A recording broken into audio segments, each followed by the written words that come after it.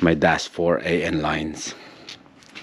But it depends on how this thing's screwed in. We'll find out later on where this thing's going to be. This one is a little bit different. Since it's ceramic ball bearings, it has to be restricted.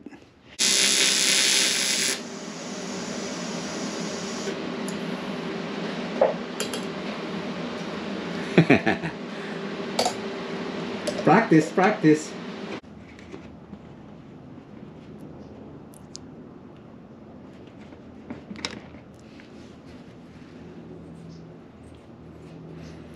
I'm just pre-lubing the turbo, making sure I get oil in there.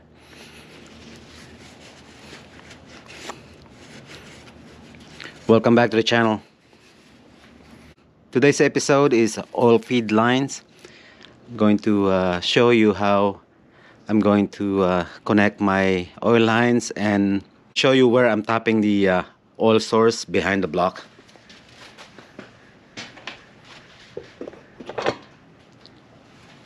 This is what I'm gonna use, an adapter.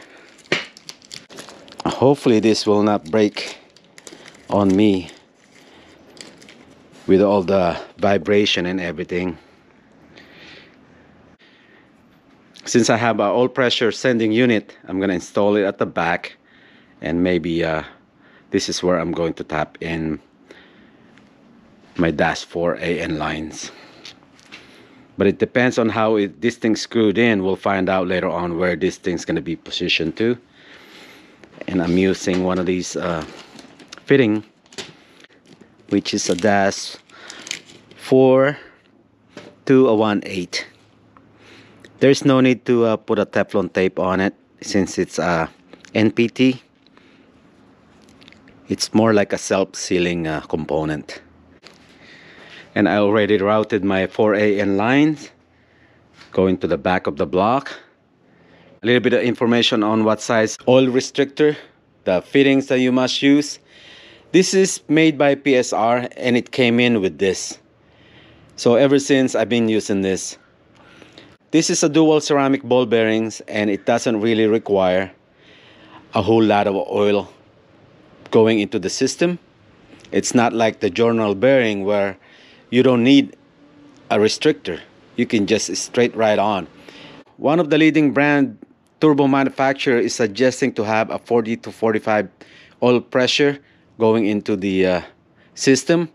There's really no way of knowing that, not unless I connect another oil sending unit right in this area going into the turbo. But that's kind of, yeah, it's kind of iffy. Actually, if you have more gauges inside the cabin, you have more things to worry about. This fitting is just for information. I just want to show you how much this thing is measured. Always do your research when it comes to oil restrictor for your turbo. Yeah, this one, it's kind of loose. I believe this is 25,000, but the wire itself is 20,000.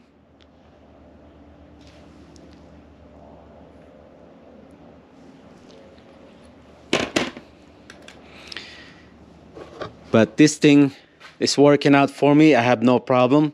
You have seen me earlier that I pour some oil, squirt some oil in there just to pre-lube.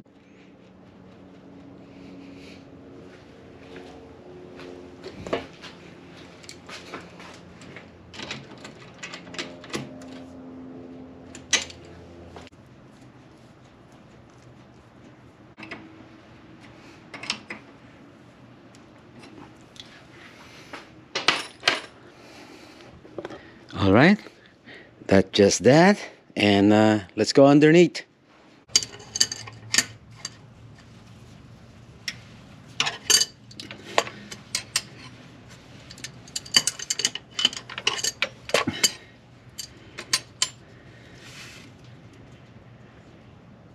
Yeah, there's another location where I can put this,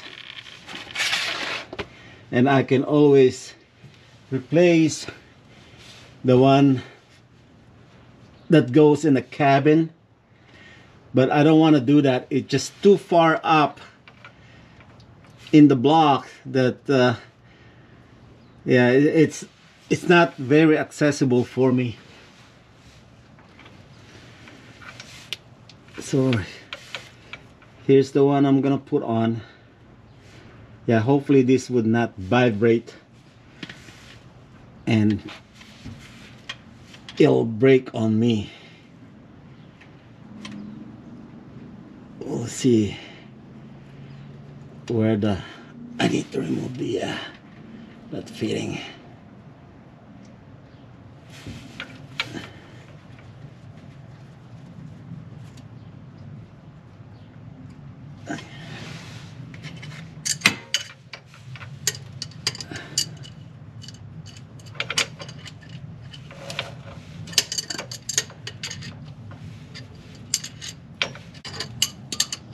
Oh boy, I hope it won't break on me.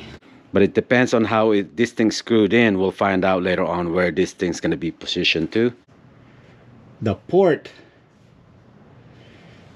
it landed right at the filter. Oh no. Now I need to make... Now I need to make another. Oh man. Even if oh man, there's no space. Oh man.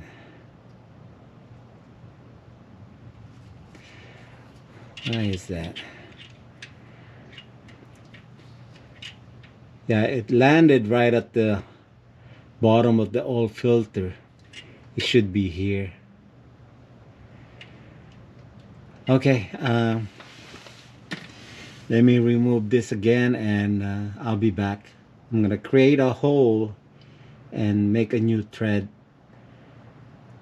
We're back in business. I made another hole and created another thread, 1/8 NPT, and I got the plug on the other side there.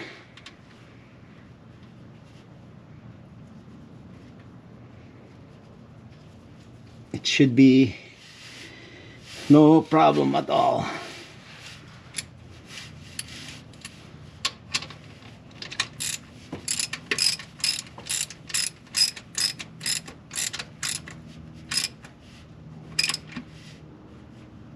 Okay. There. I'm gonna put the oil sending unit at the back.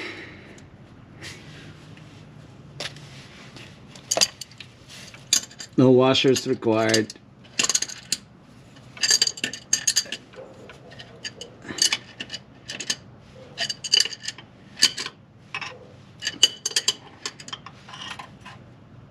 Okay. Connect the connector.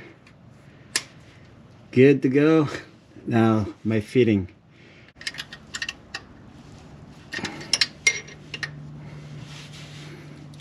There's just no room for me here, so just bear with me.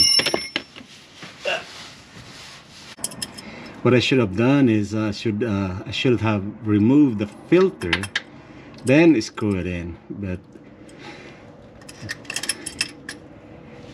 it will work both ways, I guess. I'm just making it harder for myself, that's all.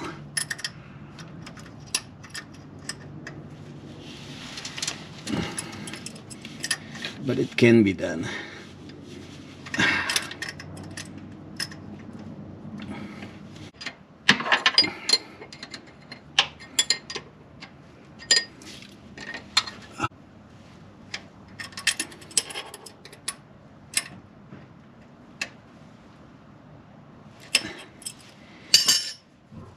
Good. All right, the turbocharger oil feed source is all done right there, and we get to crank it up and we'll check for leaks. I'm gonna get set up for cranking the motor. That way we get to see that I have a positive flow of oil going into the turbo and it's draining.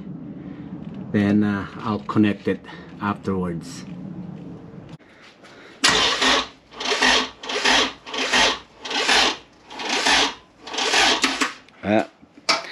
Battery's dead. Let's give it a try again.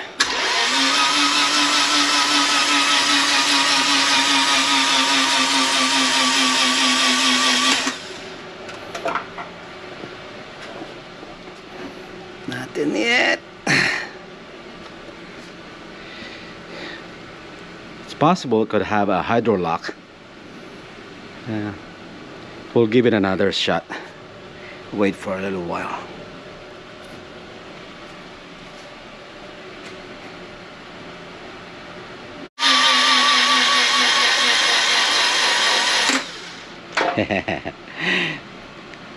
Battery's going dead.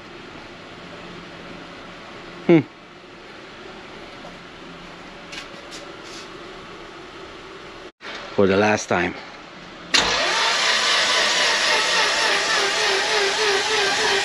Oh, all right, there it is. Okay, now we know I got oil coming out. All right, that is it. Cool.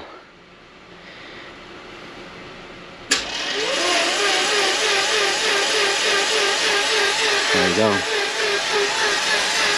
Constant flow now. No leaks, so I'm good. Let's see if there's any oil in here. None. All right.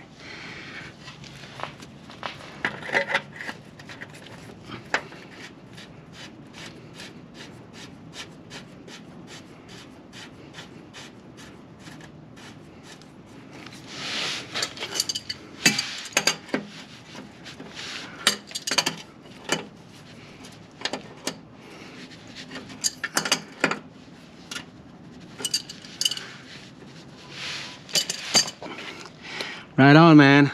Everything is all complete. No leaks.